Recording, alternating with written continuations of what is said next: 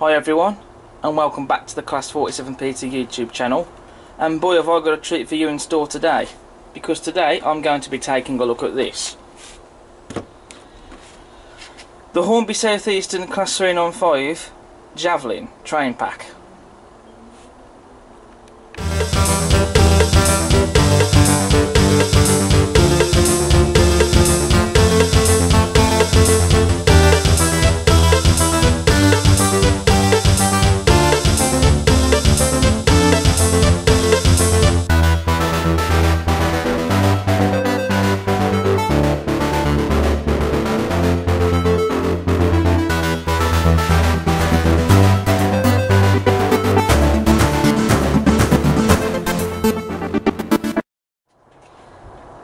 Now, I bought this model last weekend from Kiernan Rail Centre.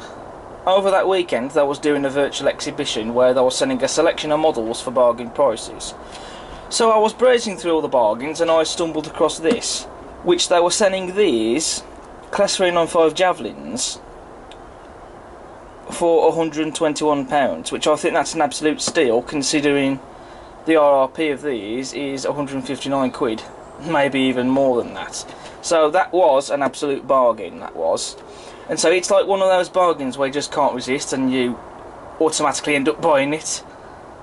That's exactly what happened here. I saw it, I couldn't resist, and I just had to have one. Because the Class 395 Javelin is one of the few modern trains that I do actually like. I do love the sleek modern look of the train, and also I have actually been on one of these in real life. Not while it was running, but back in 2012, during the National Railway Museum Railfest event, they had one of these on display, and I actually got to go inside the cab of one of these, and in one of the coaches as well. And so that automatically made me like them from the start. Plus as well, seeing a model on one of these on James Mayer's Toy Stories. And so I looked at it in the pictures, and I fell in love with it, and I just had to have it. And it's just arrived in the post, and I'm absolutely excited to get this opened, so we'll get straight into that now.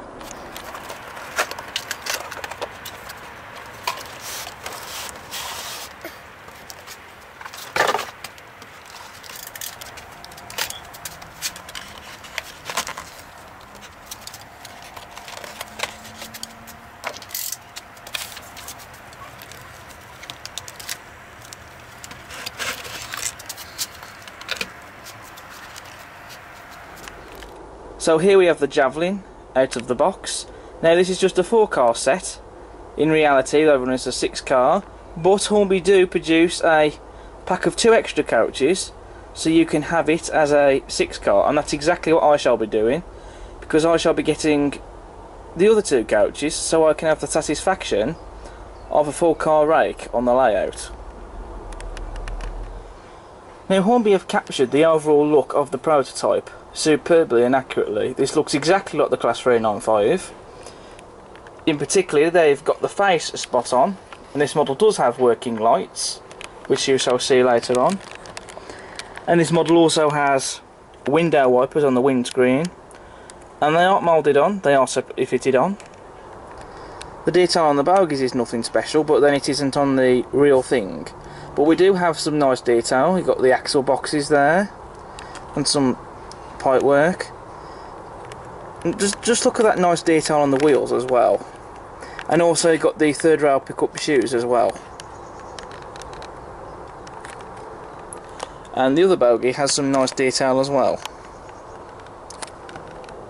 On the roof, all these detail parts you see here, they are separately fitted, they are not moulded, although admittedly one of the power cars, it was either this one or the other one over there, this part here had actually become unclipped and I had to clip it back into place, but that's no worry. And also you got this here.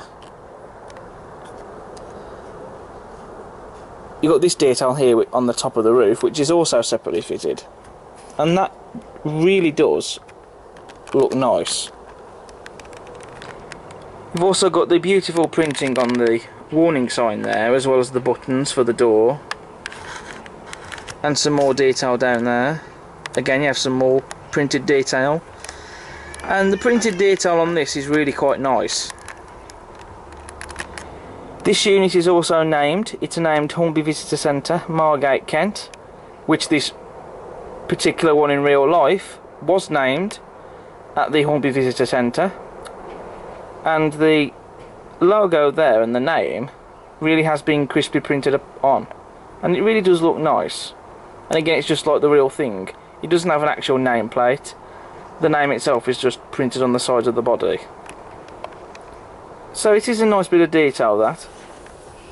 Now, I do love the detail on top of the roof. I mean, that's painted in a lovely chrome colour, and in particular, just take note of the vents, or the louvers, whichever you choose to call them. But what does it for me on the roof is that good at the top, those grills with the fans underneath. I mean, just look at that. I mean, that just looks fantastic. I don't know if that fan is part of the mould and all, there's a separately fitted fan underneath there, but that just looks superb to look at. And you've got that little grill there as well, and that, you know, the detail on that, it really is nice. On the rear of the unit we have the corridor gangway, which is actually made out of rubber. I noticed that on both the power cars these had come unclipped. On this one of the sides had come unclipped, and on the other one you could see two of the holes where the two sides had become unclipped, so I had to clip those back into place. So yeah, some quality control there, but it was easily fixed. But also, just take note of those warning signs there, crisply printed on the ends. I mean, fair enough, that detail on the rear there, that's basic, that's moulded on, but then it might be tricky to have it all separately applied. And even then, you can imagine how more expensive it would be. But also, just look at the rear windows on the gangways as well. And of course, you've got the coupling there to couple the power car ends up to the coaches. Now, this model also has some cab interior detail. I have had to lift the model up to this angle so you can actually see the cab interior detail in there, but just look at that. Admittedly though, that does look like it's just been a sticker that's just been stuck onto the interior there, but I'm not really fussed about that because just look at the detail on it. I mean, that still looks superb to look at, I think, in my opinion. It's a nice bit of detail to have as well, regardless. Now, the livery application on this model really is rather nice. The colours are spot on, as you see it in real life, and I do love the colour scheme on this, with the dark blue colour and the black on the top, especially around the windows. And you've got the Javelin and the Southeastern High Speed text crisply applied on the sides, as well as, of course, as the name as well. And so the livery application really spot on. It's a very nice, smooth and even coat of paint. I mean, there are a few grubby fingerprint marks in a few places, although to be honest you can't really see them all that well on camera anyway, but they'll get washed off afterwards. And another thing I like as well, just look at the effect there on the black paint. As you can see what I'm talking about, the way that that's been done, I mean, that just looks fantastic. You know, that pattern you've got on the ends of the black paint, I mean, that just looks really superb, I think. We also have the pantograph on the power cars, which is made of plastic, although the support, if I raise the pantograph, this support here is made out of metal, but the rest of it is made of plastic. So it would have been nice, I will admit, if the pantograph had been made out of metal rather than made out of plastic, but hey ho, that's just a quibble. Although I haven't yet decided if I'm going to run this model with the pantograph raised or with the pantograph lowered, because this model can run off the third rail pickups, which is why it's got the pickup shoes, as well as having the pantograph so it can run on the overhead. So I might actually run this without the pantographs raised actually, but I don't know yet, we'll see. But the pantograph itself is still very nice, as long as it doesn't break, especially on a model like this, because the last thing we want it to do is to spend this much money and then the pantograph's breaking. But yeah, I mean, regardless, even if it would have been nice if the pantograph was made out of metal, regardless of made it out of plastic, it still looks nice in its own way. So that's the power cars covered. I've only shown the one on camera because the detail is exactly the same as it is on the other one. So we're going to have a look at the coaches, and so I'm only going to go through the detail on the one because it's exactly the same as on the other. So again, very nice livery application, and I love the pattern on the black paint. Really nice bogie detail, again nothing amazingly special but nice detail otherwise, and I do quite like the detail on the wheels. You've got the Southeastern High Speed logos, again crisply printed, and I do love the light blue doors on this livery. That's something that does make them stand out quite a bit as well. And you've also got the Southeastern website as well, crisply applied on the sides of the carriages. Again, I love the chrome detailing on top of the roof, and again you've got those grills on the top with the fans on them, and all those grills or louvres, and they really do look nice.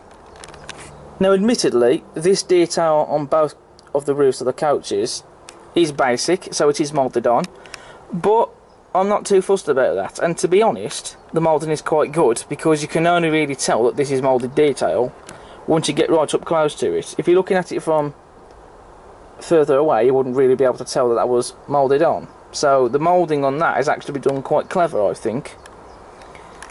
Again, on the gangways you have the windows in those. That looks really nice, and again you have this detail on the ends there. And again the warning signs crisply applied on. And the couplings to couple the coaches to the power cars. So overall the detail on this model really is quite nice. I mean, there isn't a lot of detail to this train, but then there isn't in real life. I mean, detail wise it's about the same level of detail, or at least perhaps the same level of quality of detail as that on the Pendolino and the Class 800, also made by Hornby. So this is quite a nice model in regards to details, but now we need to see how this model runs. So we'll get over to the layout and we'll get it running. Okay, so we have got the Class 395 running around on the layout now, but it has spent the last several minutes or so undergoing a few repairs at least, which I will get onto in a minute because there were a few frustrations I had with this model, but all is well now. And just look at that, I mean, just look at how sleek that looks. I mean, there's never been anything else that's quite like this that's ever run on this layout.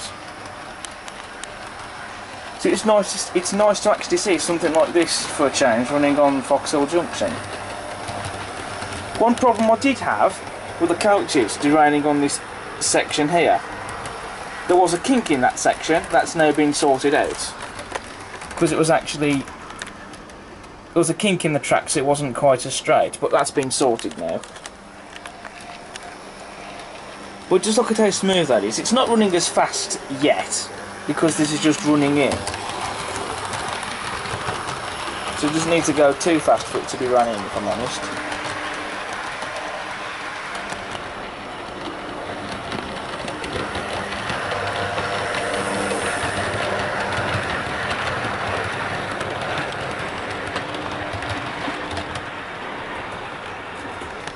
So the lights have been turned off in the garage, so you can actually see the working lights better.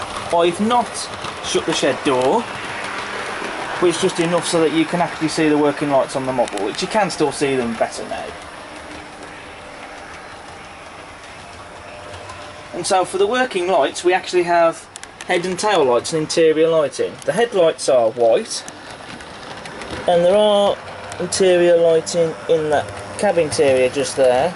That's directional, of course, and the tail lights are red. So I've got the Javelin running a lot faster now. Now that is what you call a high-speed train.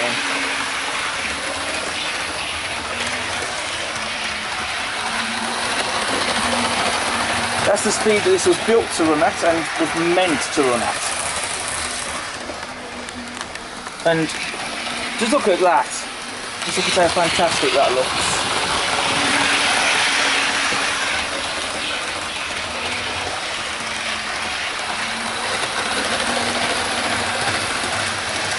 There's nothing more satisfying than watching a Class 395 at speed.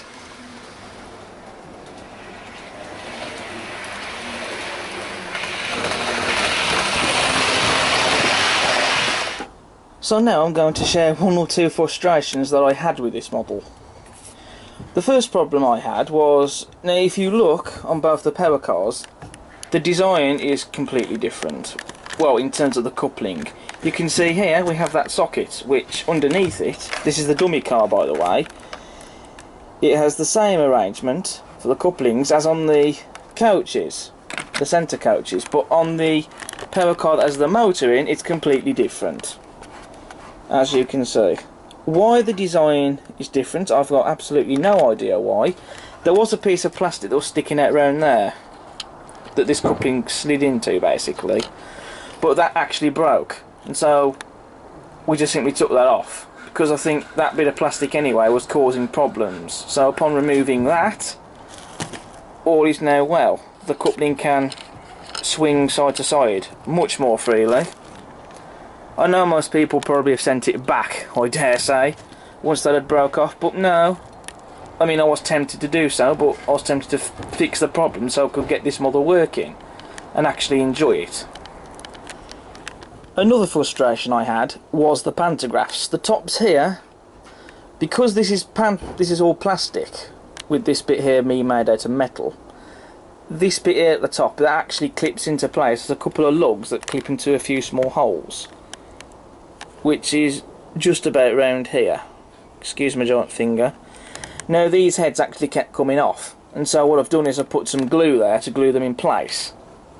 You can't actually really tell that there's glue there, but I have glued them on to stop that from happening. So I mean, I think that these pantographs would have been much better, as I've said before, if they were made out of plastic. They're still nice pantographs, but I think in terms of build quality they would have been better made out of metal. But apart from those teething troubles, especially in regards to that other one, with that section of track over there, but that was to do with the layout rather than the model, all is now well. Those teething troubles have been cured and the model now runs well, and so I can actually now enjoy this model more running it on the layout. So it's just like a real train really, you know, when you first get them. When they're first built, they do have problems, and with them it takes years to iron out the defects of them. But once the defects on these models have been sorted, you know, they really are satisfying to see running around on the layout. So with that being said and done, that now brings us on to my overall conclusion for the Class 395 from Hornby. So what is my verdict on it? It is a really nice model. I know, regardless of those two little problems it had, they've now been sorted, all is now well, and I am glad that I bought this model in the end. I was tearing my hair out with it, I will admit, at one stage, but since that's now being rectified and I've got this model running like it should, I'm now happy with it. So I can recommend that you get one of these models if you like the Class 395s, if you're a modern image modeller and you're modelling the particular region that these trains run on, then I'll definitely get one. Or if you're a modern image modeller modelling the southern region third rail or the overheads, whichever, get one. Or if you just like the Javelins, I would definitely recommend you get one, because they are really, really nice looking trains. And so I shall be getting the extra 2 coaches for this, so I can have the satisfaction of a 6-car train. It's one of the few modern trains that I like, because I don't like many of the modern trains, I'll be honest. But the Javelin is one of the few that I do like. And so it's actually nice for me to own one of these in model form, thanks to Hornby. And so I am glad that I've got one of these for the layout, which I shall continue to enjoy for many years to come. So now I'm going to leave you with a few shots of the Javelin running around on the layout. It's not very often I tend to do that in my reviews, so I shall do it in this one. So thank you for watching my review on the Hornby Class 395. I hope you've enjoyed watching it. As ever, don't forget to subscribe, smash the like button, post a comment down below if you wish, check out all our other videos that we have on the channel, and I'll see you again next time. But until then, take care.